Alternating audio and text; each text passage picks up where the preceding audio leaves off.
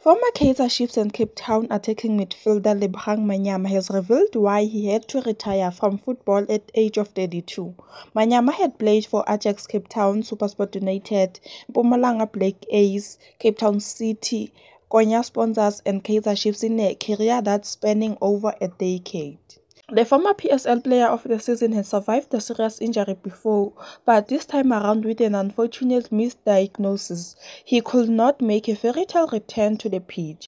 Manyama spoke to Itiski Times about the moment he decided to call it quit, revealing that he put up a fight until the sad realization that there was nothing more to do. When I went for my third surgery in November, I think the thought just started coming up that this might be my reality.